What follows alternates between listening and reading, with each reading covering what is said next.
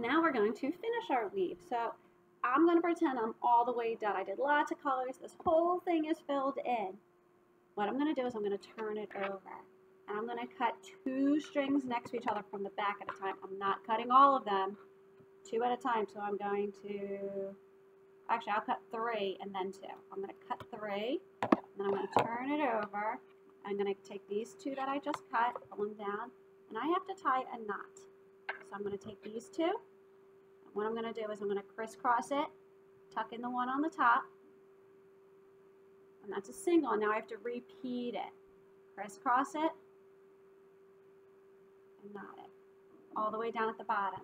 And I'm going to do the same on this side, so I'm going to take 2, unhook it, I'm going to crisscross it, tuck it in the hole, and knot it.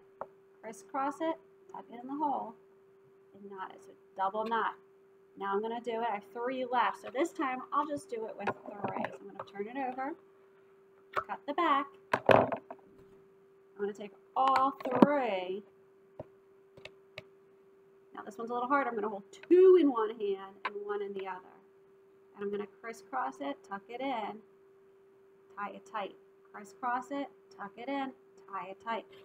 And then I have to do the same on the bottom with those 3. Double knot it. Unhook it. I'm going to hold 2 together, and it doesn't matter which 2 you hold together. Crisscross it. Tuck it in the hole. And pull it tight. And you can help friends doing this too. Alright, my friends, so right now this is done. Yours will be longer. You have a couple options. You can put beads on these. We can tie them together to make a really cool bracelet. The 2 ends, and yours is longer. Or we could just trim it and hang it. That is up to you. But if you trim it, don't trim it super close to your knots. Because if you do, you might cut your knot, and we don't want that to happen.